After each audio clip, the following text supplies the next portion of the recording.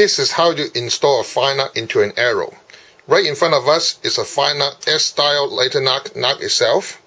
This is our 2011 Firenock I-Series in red. There's a battery O-ring, there's a battery, and that is the battery O-ring that right on the back of the battery.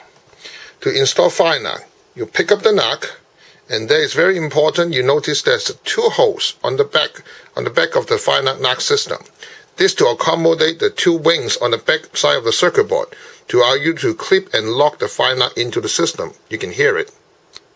Now you click and lock the system together. Now install the battery. You pick up the battery and using a pin to hold the battery pin O-rings. You push the pin O-ring into the back of the shaft.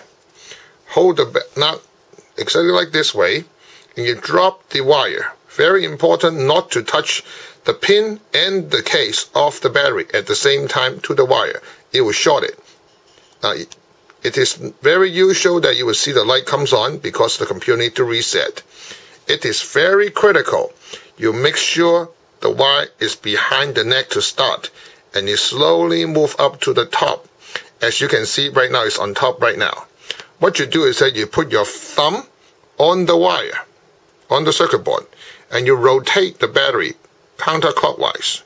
As you can see, the wire will slowly move up and lock itself into the battery, and you can rotate the battery with ease now, so you know the battery is correctly installed.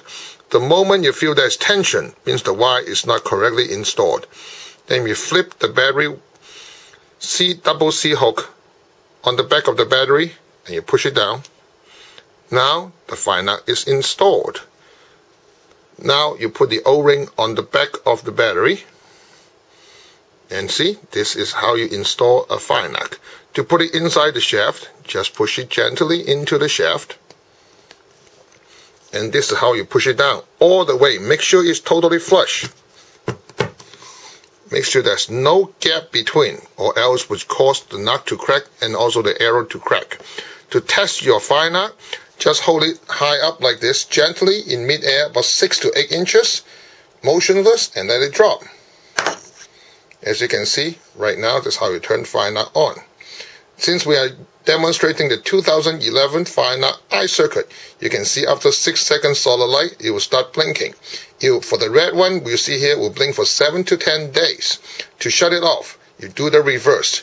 You hold the Aero motionless in mid-air for 6 to 8 inches from the ground, like that, and then let it drop straight out, and that's how you shut off Firenock.